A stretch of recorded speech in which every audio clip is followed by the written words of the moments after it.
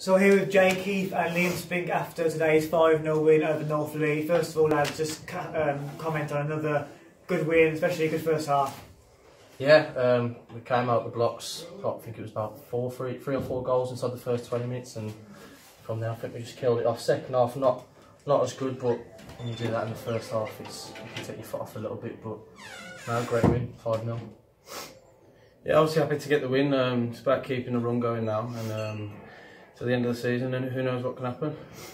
And Jake, for you, it's making a start in the 11 today. It must be happy and took advantage of that and had a good game. Yeah, first one for a while. So Gaffer mentioned on Thursday that I might be starting with Nathan struggling. So yeah, just take it by the horns and yeah, happy.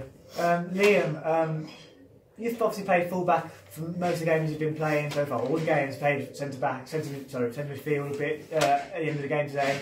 How are you finding playing at full back? Yeah, to be fair, I'm enjoying it. I was never a fan of playing fullback until I obviously started this season, but I've actually enjoyed it. I thought I've done reasonably well, kept my shirt. It's nice to get back in the midfield today, but I don't know if I'm fit enough for that one yet.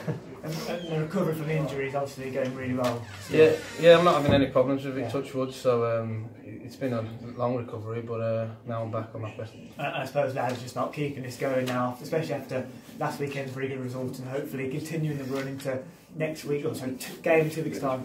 Yeah, that's it. Well, all we can do is just win every game and just see how the other teams get on around us and just see where we are come the end of the season.